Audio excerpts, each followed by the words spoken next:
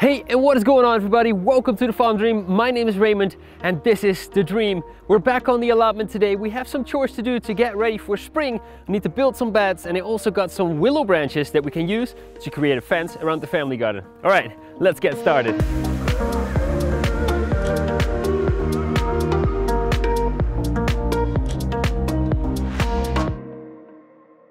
I want to start today out by trying to build a fence around the family garden with these willow branches. We actually got these from a farmer who has like 30 plus willow trees, and he just needs to cut them every 2-3 years. We got loads of it, but at the same time there are a lot of different sizes, so we need to figure out what will work and what won't. So first off, let's select everything and sort it out.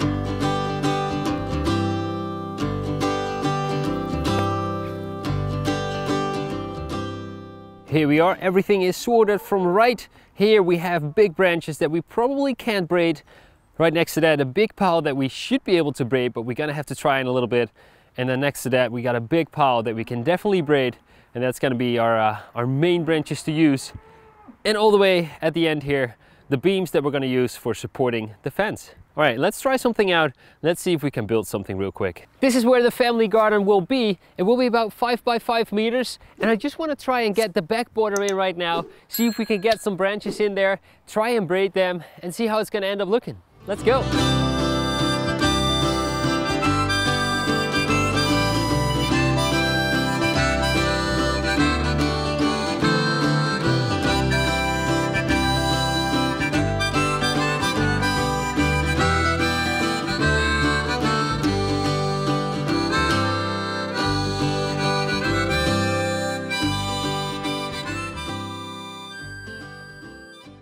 The branches are in.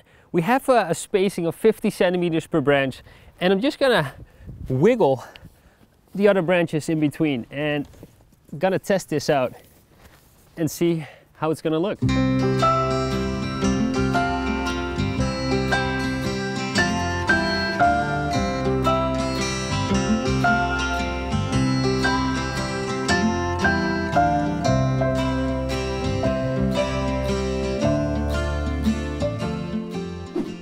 First braiding is done. I'm actually really happy with the result. Came out even better than I expected. There's a few things I want to tweak. Definitely want it to be a little bit higher. This is quite low, and I feel like the family garden just needs to be, well, shut off a little bit better from the outworld, I guess. But yeah, so far so good. Let's take it all out and set it up again and go all the 5 meters all the way to the end and build it a little bit higher. But I now know what I need to do.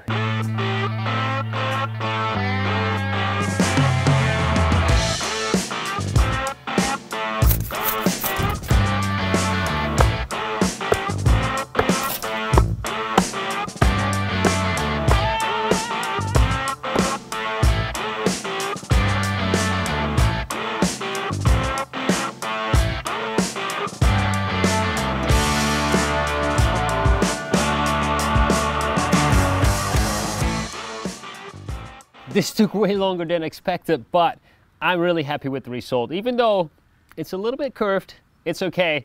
It's natural, and that's what I wanted it to look like. I topped it off with really heavy beams just to make sure that everything stays in place. And at the bottom, I added some screws just to make sure that it can't sack down too much. That's about it. Let's head to one more project for today because this costs a lot of time, but we do want to build some arches. Let's go. With the last light of the day, we're gonna build 2 of these arches. It's gonna be a challenge. We're gonna build them simultaneously, and there's only one drill. What? So let's see who will be the quickest. Let's go!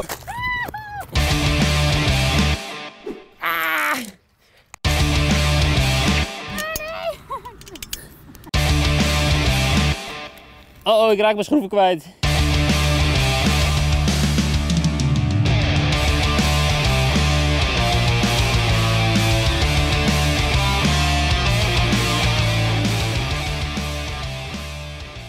They're done, they're on their spot.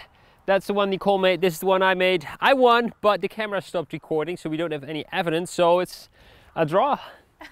And that's when the battery died yesterday, so we're back here today on the allotment. Wanted to show you guys what ended up over here, and we're gonna build another fence. The idea is to have the entrance on the right side and the exit on the left, but of course you can enter either way, and have climbing plants going all over the top here. We'll have perennials on the outside, and we'll add some annuals on the inside to fill it all up. We're now going to build the second side, and I'm going to take you guys along for the ride and explain how I did my braiding, so whoever wants to do it at home can join in. Let's go! The first step of building a fence is going to be getting your structure right, and for me that's getting in the beams. I'm personally using thick branches from the willow tree, but you can use whatever you want as long as they're not too thick, because the braiding gets really hard if you have a big beam. We're going to first put in the first beam and also the last beam and put a string in between the two of them. The spacing in between each beam for me is 50 centimeters. I think you can go up to like 65 if you want to, but 50 seems like a good average and it works out really well. Now I'm going to be adding these stones here to the bottom to create a little bit of lift. I do like the design, and also it lifts up the entire fence from the bottom, preventing rotting as much as we can.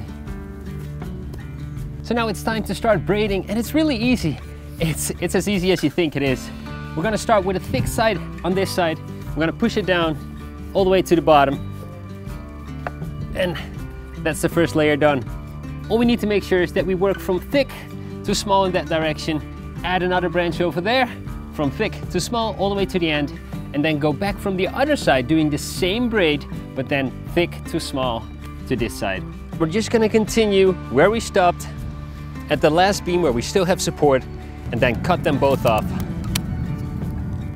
And then move back from the other side with the same braiding. Then when we get to the third layer, braid it the other way around, and then you'll see everything gets sturdy. And now we can just continue to braid, adding 2 layers with the same braid style at a time, and then interchanging to the other side.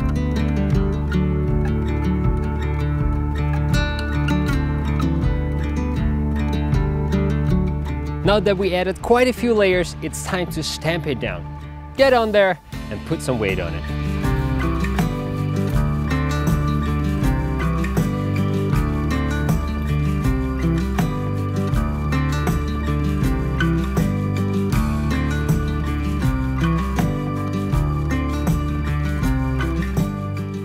Clean up the edges, and for the top layer use a big branch to make sure it stays secure in place. For the bottom, we're gonna add some screws to make sure they don't sag. And we're done!